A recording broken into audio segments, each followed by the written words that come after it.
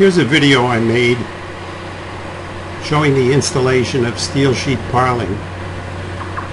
To begin with, you can see the rig being used here is a very specialized machine for the very purpose of driving this kind of sheeting. But it's not necessary to use a machine of this sort. You can use an ordinary crawler crane, which was illustrated in the earliest slides. Here they've lifted two sheets. That's actually a pair of sheets. And of course, if you can progress two sheets at the same time, you can double the rate of production, so that's an excellent approach. It's a fairly careful job trying to align one sheet with the next. So you can see it actually takes 3 people to do this.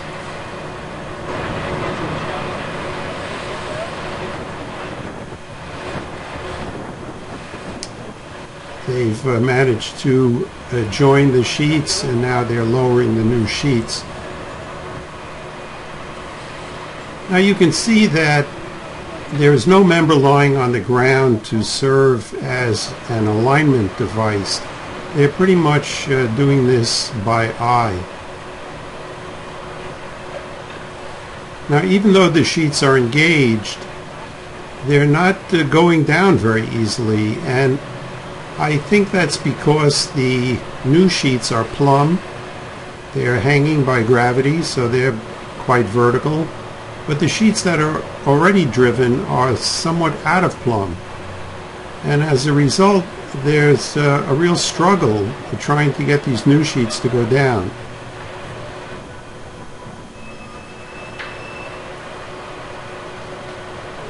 As I pointed out earlier, it's better not to fully drive the sheets, to only partially drive them and then join more sheets to them, because it's a little easier to try to adjust them as a group.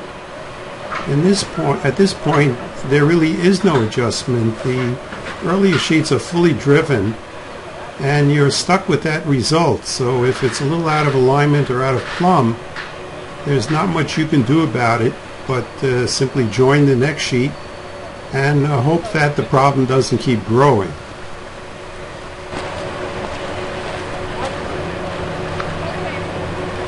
Now the new sheets have been joined. The foreman is trying to get them plumb.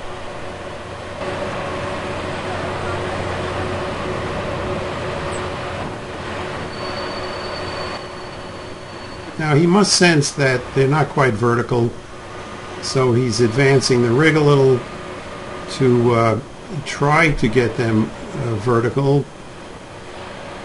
And once again, this is really, he is truly eyeballing this.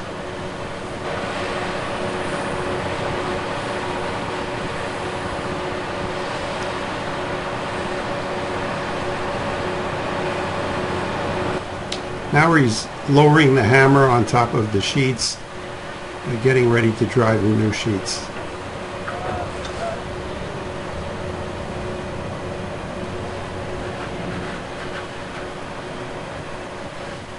It looks like everything is okay, but he actually walks off some distance to make sure it all looks plumb and comes back again to try to make some further adjustments.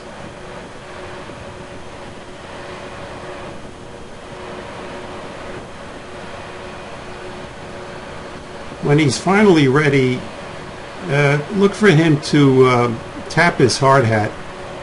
That's a universal signal that it's okay to start driving a pile.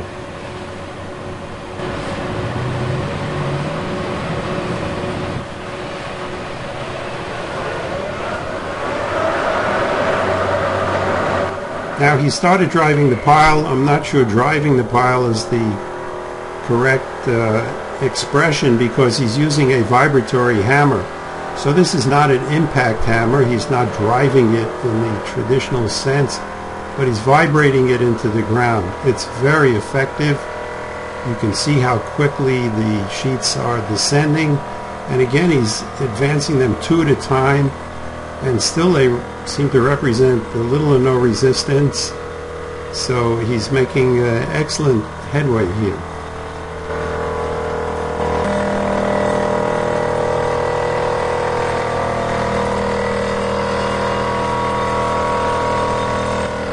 I don't think it takes much more than a minute to actually drive these two sheets. But when you figure all of the setup time and the time spent aligning, etc., that would give you a more accurate rate of production. Don't think that every 2 minutes you can drive a pair of these sheets. That will get you in a lot of trouble. Now you can see it's not a very big hammer at all. It doesn't depend on its own dead weight. It derives its energy from inducing this vibration, and it's extremely effective.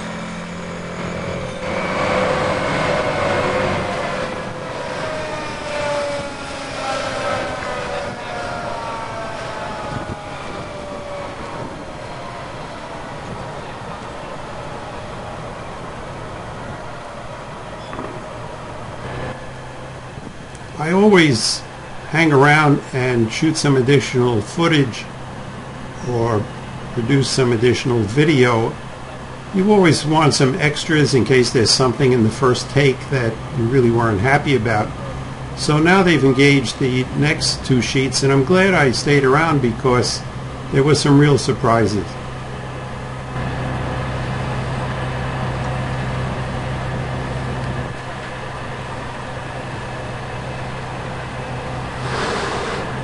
Now the sheets have separated. No one was standing close enough to get injured, but this certainly surprised them.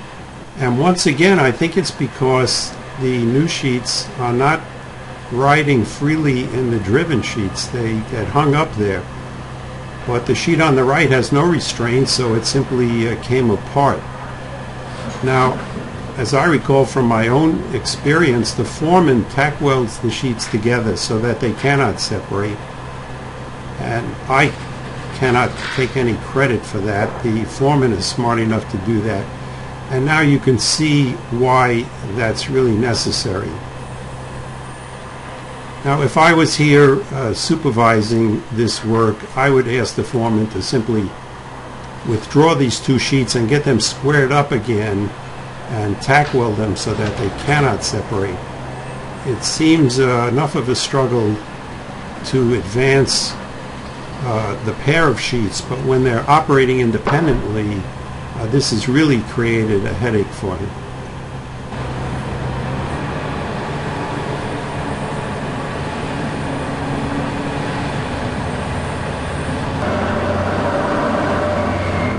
Now he perseveres, and he finally is able to get the hammer on the sheets, and he's now driving this pair of sheets. But you can see that they are really way out of plumb. There's not much he can do about that at this point, because he is simply a victim of the sheets that are already in the ground.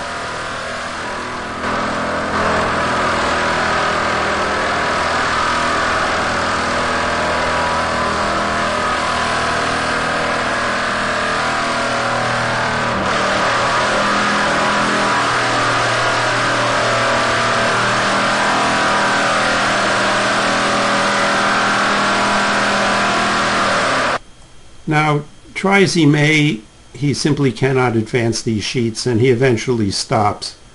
I picked up the camera and left. I did not want to hang around and just record his struggle or embarrass anybody. But the lesson to be learned here is that you really cannot cut corners. There's no substitute for good practice, and the idea of driving the sheets in a progressive way is very advantageous, and you can see that the process used here simply led to some real problems.